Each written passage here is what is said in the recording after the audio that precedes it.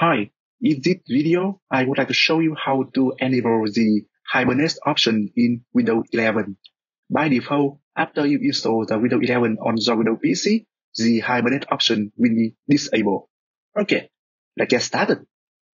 Okay, so when I click on Start button, and then click on Shutdown button on the right hand side, here, you see we have only three options: Sleep, Shutdown, and Restart button. I will go ahead to enable the Hibernate option. So just after you click on the Start button and Power option here, you can see additional option for the Hibernate here. You just type in the search here for the control panel, click on it, and then in the control panel window, you click on the System and Security option here. So here, you go ahead to click on the Power options.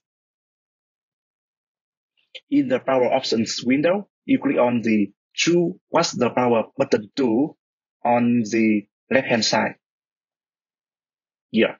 And after that, it will open the system settings option.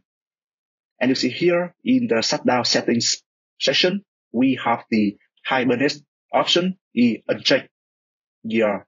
So click on the change settings that are currently unavailable. And then the shutdown setting option will be enabled. You go ahead to click on the Hibernate option. After that, click on Set Change option. Here, close this one. And then click back to the Start button. Power option. Here.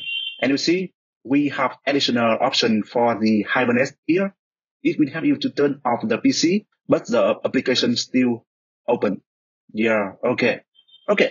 I hope this video will be helpful for you. Let me know if you have any question. Bye bye. See you guys in the next video.